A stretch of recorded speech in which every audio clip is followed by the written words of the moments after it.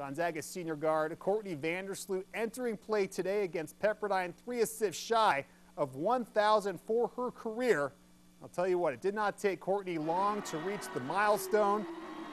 It was like a sold-out crowd today at the MAC. Lots of excitement for this. Less than 4 minutes in, she'll find Kayla Standish on the inbounds play, and that's it. The crowd gives her a standing ovation. Why not? Because Vandersloot, just the 4th player in NCAA history to reach 1,000 career assists. Congrats to her. So on the Zags' next bucket, she's the shooter. She had 17 points, 9 dimes.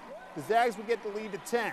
The Pepperdine was game. Jasmine Jackson drives and hits. She had a team-high 16. Waves led by a point at the half. It got worse to start the second half. Jackson kicks right to Sky Barnett. She had 15. Pepperdine led by 9 points. But the Zags had Kayla Standish.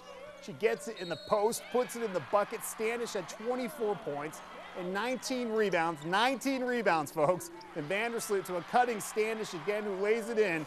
It got dicey for a bit, but the Zags improved to 10-0 in the WCC with a 14-point win.